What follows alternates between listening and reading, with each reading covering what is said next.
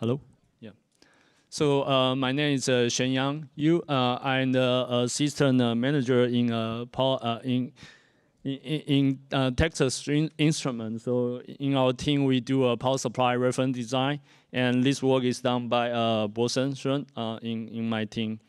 So today we are going to go through this agenda. So first we will go through some key modular common redundant power supply requirements, and talking about the topology selection we do to trying to achieve high efficiency, and talking about the bulk cap size reduction for higher power density, rerush current requirement, and how we manage the rerush current during AC cycle dropout, and what are the steps that we can use to achieve a low iTHD. So first thing on the new modular common redundant power supply, they does require high efficiency. So basically it's based on the 80 plus titanium grade on the efficiency side. For the power density, in the past, the CRPS requirement, the power supply in CRPS, usually they can achieve around like 80 watt per cubic inch power density. But for the new M-CRPS, people are asking for over 100 watt per cubic inch. So we do need to provide higher power in at the same space. So the other key requirement is that the rerush current, like when the AC input voltage drop off and come back, and if the AC voltage come back, the input voltage is higher than the PFC output voltage, then you will see an inrush current, and the inrush current need to be like below 5 times of normal RMS current of the power supply. And also compared to the previous CRPS, M-CRPS does require more strict iTHD, total harmonic distortion, than especially at light load.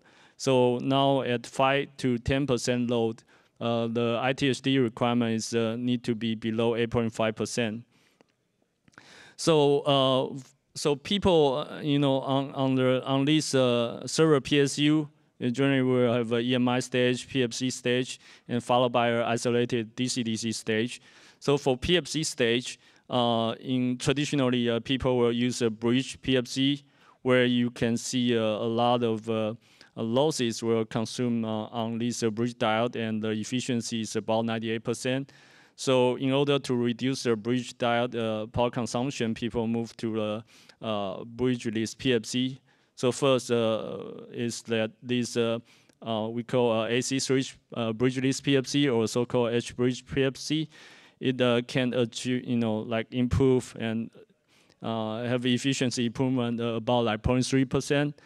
And move forward, some people just replace the bridge diode with MOSFET that can further improve the efficiency to around 98.5. But if we really want to achieve the best efficiency and best power density, then people will have to use a totem-pole bridgeless PFC, which will require a wide band gap device, and the efficiency can achieve around 99%.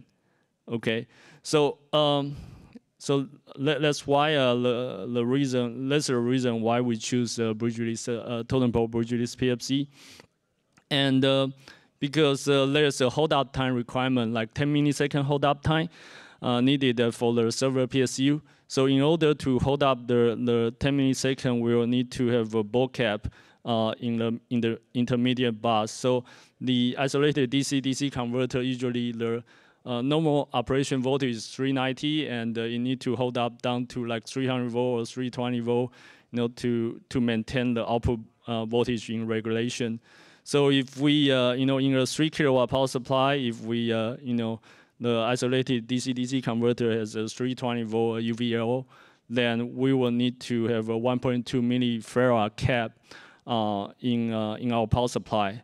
But if we can insert a boost converter in between the PFC and isolated DC-DC converter stage, then we are able to allow the baud cap voltage go even further down, and just maintain the small cap.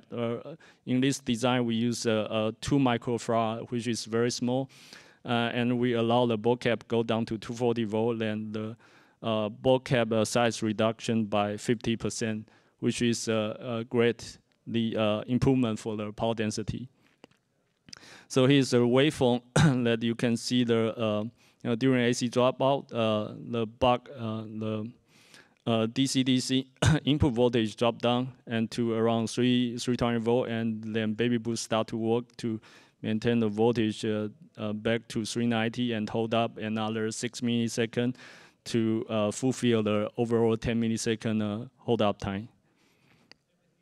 So the other thing we'll talk about is the inrush current requirement, right? So when AC gets back and the relay is on, then there will be a huge inrush. If we don't do anything, then we could see a re-rush current like over 80 amp or even higher than 100 amp.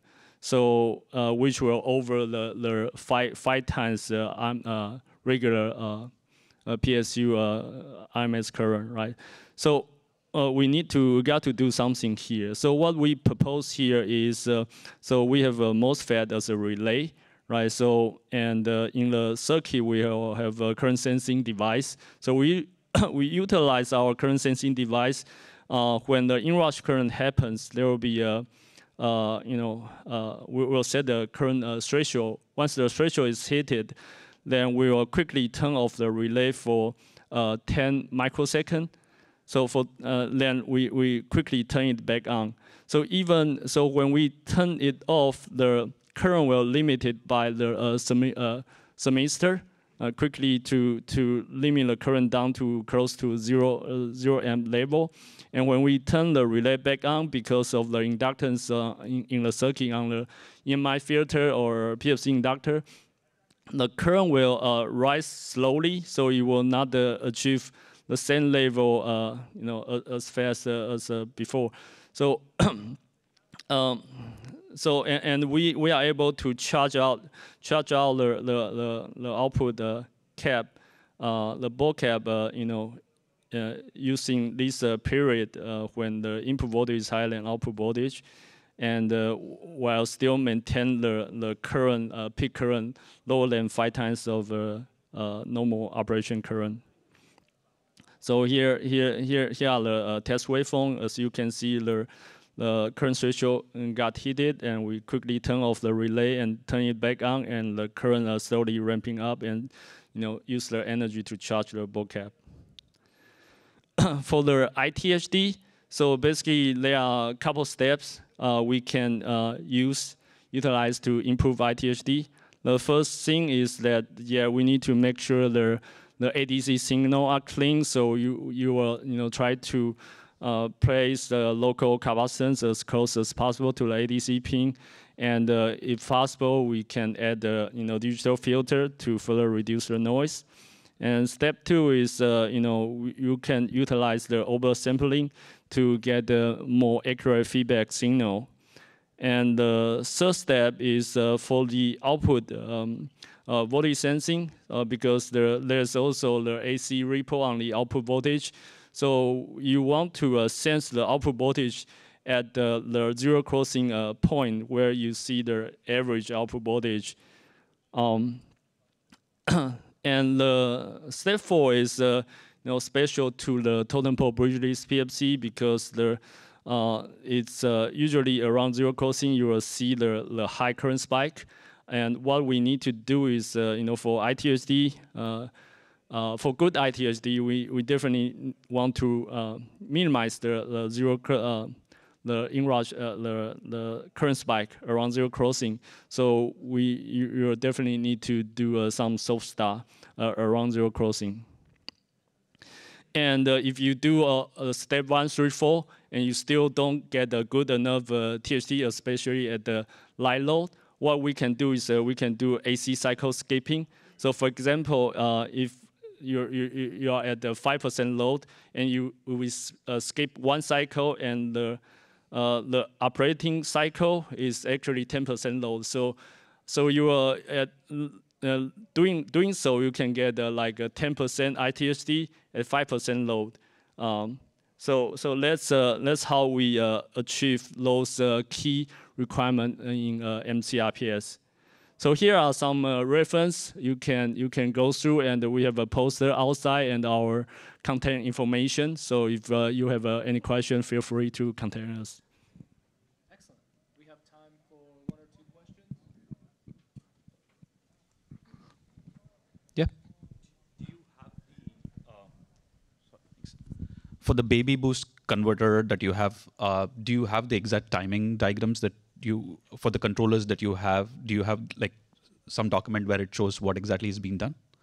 Yeah, so basically we use voltage, right? So when voltage drop down to a certain level, we enable the baby boost. We turn off the bypassing FET and enable baby boost. Yeah. Right. And for the MOSFET as a relay that you are showing, when you turn it off, do you see any like huge voltages that occurs across the MOSFET? Yeah, so there's also need some substar for the baby boost. So yeah. Got it. Thank you. Any more questions? We have time for one more. Oh, over there. Oh. Yes.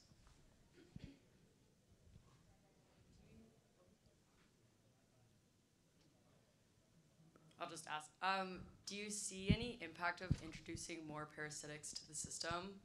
Because you're adding like another switch and another converter.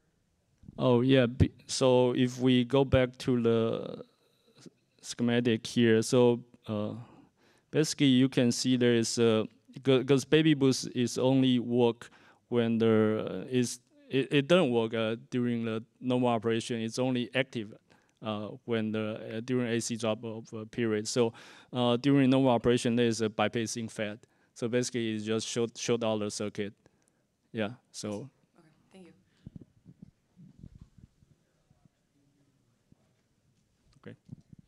Excellent. Thank you, Sheng-Yang Yu.